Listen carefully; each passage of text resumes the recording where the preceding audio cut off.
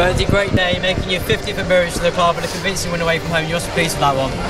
Yeah, really pleased. Always making a 50th appearance is really nice, especially a club like Ealing.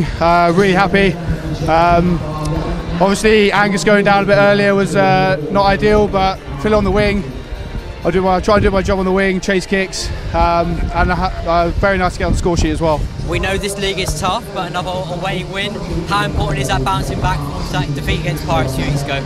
Oh yeah, it's a huge bounce back, especially from last week as well. Even though we put 70 points on Nottingham last week, we went out there today to make a statement against probably one of the best defences in the league, and I think we did that. I think we put 72 points on them today. It's a big statement for us, and hopefully we carry on to next week. And obviously a few runaway tries there, but it's a physical affair, wasn't it? Coventry are big guys. Yeah, they are. They're a big team. It's sometimes tough to defend them.